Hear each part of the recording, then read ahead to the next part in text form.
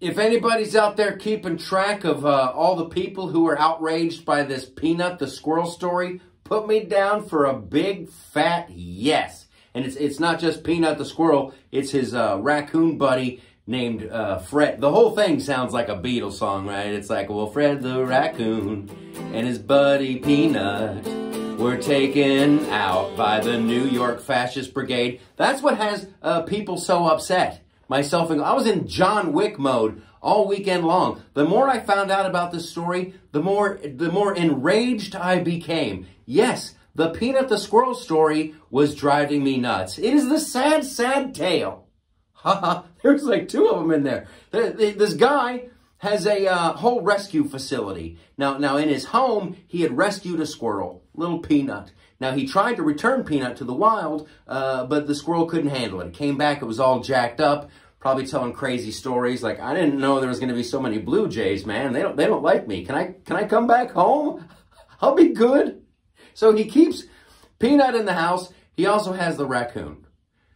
You got no problems, right? You're good to go. Well, it turns out Peanut was getting a little Instagram famous. Little internet fame, and somebody ratted him out. This is what's radicalizing people. This is the moment right here.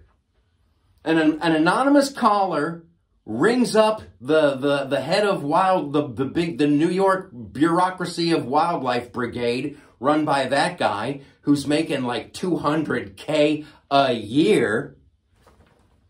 Okay, so on an anonymous tip, they send over like 6 officers. 6 officers have to go investigate this. Yeah, because that's the crime.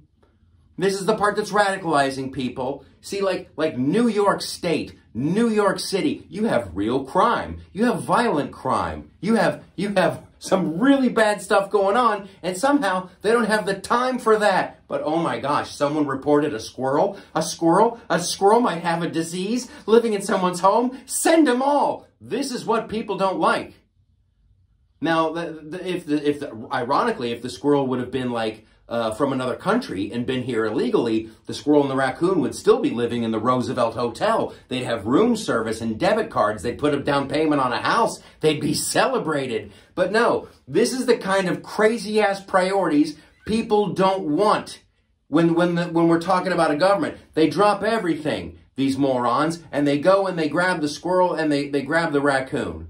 And they're like, we got to test them for rabies. They might have rabies. Okay, well, the squirrel has been here for 7 years. I think if he had he would have shown up by now. Well, we have to test him. He might have rabies. I'm telling you, the squirrel is fine. Well, we have to test him. Will the squirrel survive the test? No. See, that's the problem. A bunch of jackbooted thugs come into your home and they take your pet and they take him out. No American wants that.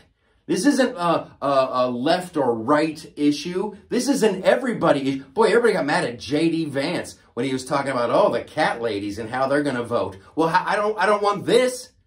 Whatever politics has the time and the money to send a van load of jackbooted thugs to my house to take my pet and 86 it, I don't want that. Especially while other real criminals are roaming the streets. Sorry, I don't want that. Whatever that is, I'm going to vote the other way. And I would encourage you to do the same thing.